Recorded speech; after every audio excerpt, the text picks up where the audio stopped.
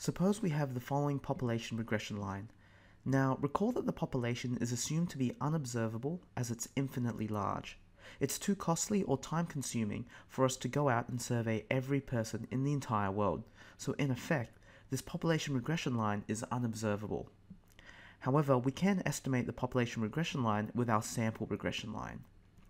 That is, we take a random sample of individuals from the population, say 50 people, and record their wages and education values and estimate the sample regression.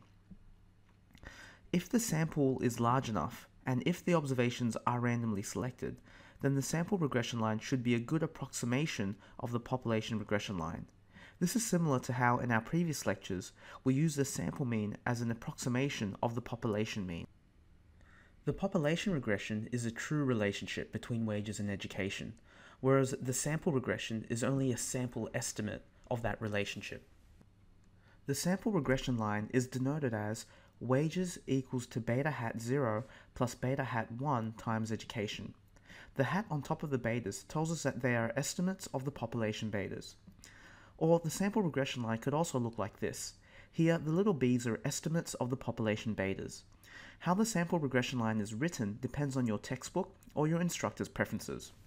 The main thing to remember is that the population regression line is not observable, as we need all observations in the entire population to calculate it.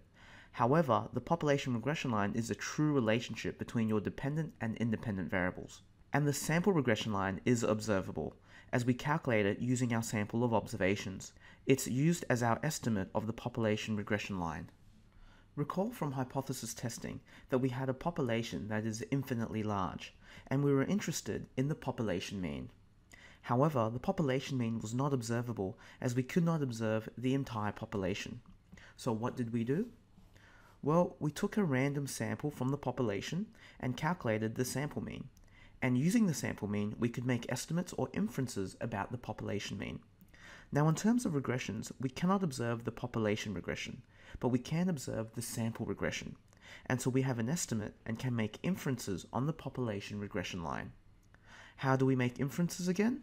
Good old hypothesis testing.